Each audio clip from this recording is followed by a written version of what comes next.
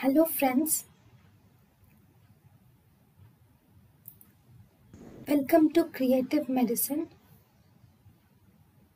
In this lecture, we will learn about The clinical features. What are the clinical features of ectopic ureteric orifice?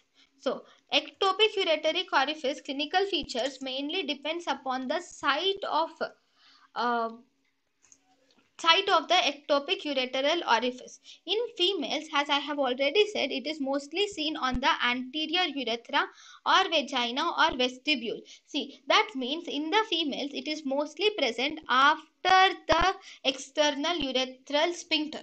Okay, so this is after the external urethral sphincter. So as a result, there will be continuous incontinence of the urine is seen.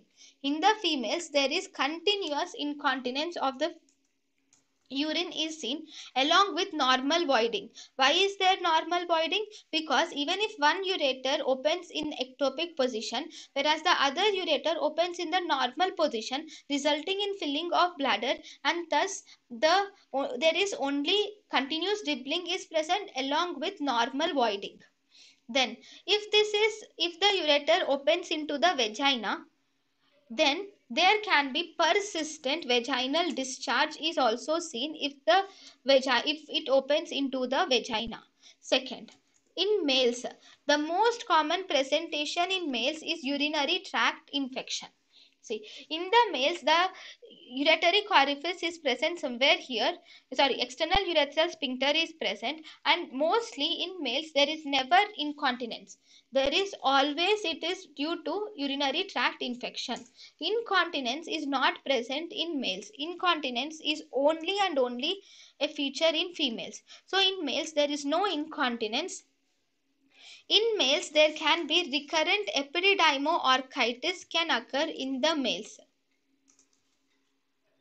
And if there is epididymoorchitis is seen or epididymitis is seen in a prepubertal boy, then ectopic ureter can be ruled out.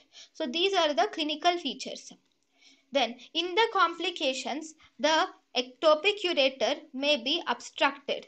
This ectopic ureter is obstructed severely, and this will result in massive hydronephrosis can occur if the ectopic ureter is obstructed. So, this is one complication.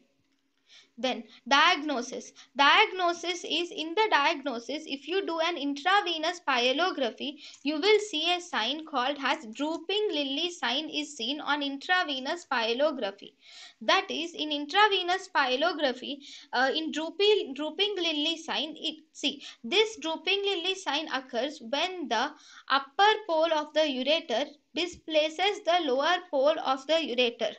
See, this is the lower pole ureter which is draining into the bladder.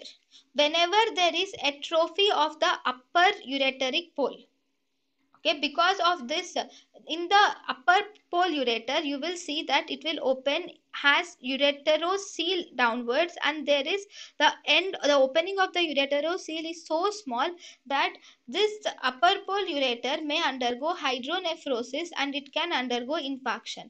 In such cases, this upper pole ureter will not be filled with the dye. Only the lower pole ureter fills with the dye. So this lower pole ureter, if it fills with the dye like this, it looks like a drooping lily flower. So it is called as drooping lily sign. Then if you see the treatment is, in most of the cases, expectant treatment is mainly done for most of the cases, and we can also do a ureteric implantation can be done, ureteric reimplantation can be done, or upper pole nephrectomy can be done.